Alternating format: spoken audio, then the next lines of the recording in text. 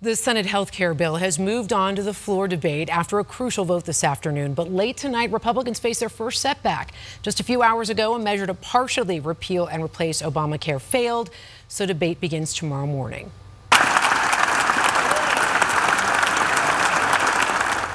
Listen to that. Now, the health care vote would have failed without Senator John McCain, who returned, as you can hear, to a standing ovation. Just last week, the 80-year-old from Arizona revealed he has an aggressive form of brain cancer.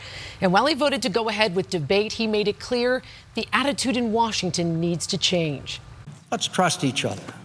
Let's return to regular order. We've been spinning our wheels on too many important issues because we keep trying to find a way to win without help from across the aisle.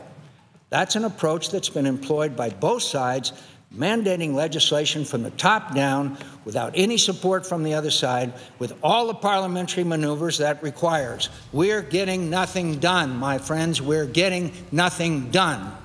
And Senator McCain plans to stick around in D.C. for a few days to get a major defense bill done, and then he'll go back home for treatment.